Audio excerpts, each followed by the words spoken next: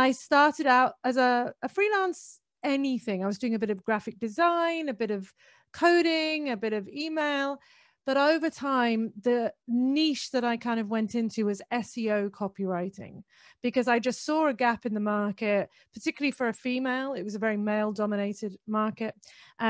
And I saw that people really didn't understand how copywriting and SEO could come together. That's a good question. I started out my career writing for a company that sold day planners and time management training. And my job was to create content and copy for the catalogs, for the mailers that we sent out.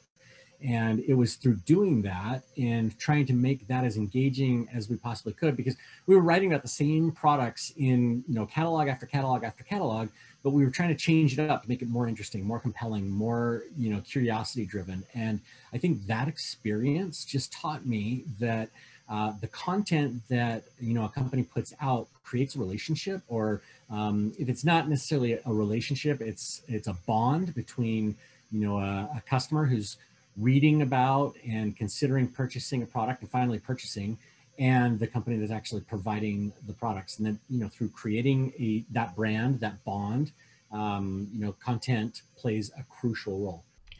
Well, before setting up Collective Content, I'd spent many years in journalism. I'd started out as a reporter and become an editor and eventually a publisher.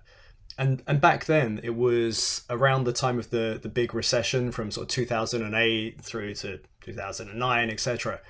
And money was really falling out of media because advertising was changing a lot. And I could see the money going into paid commercial content.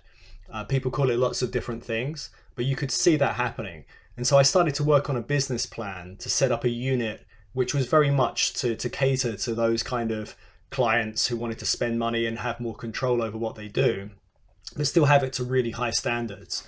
And eventually I kind of ran with that business plan, but instead went and set up my own company to make that happen.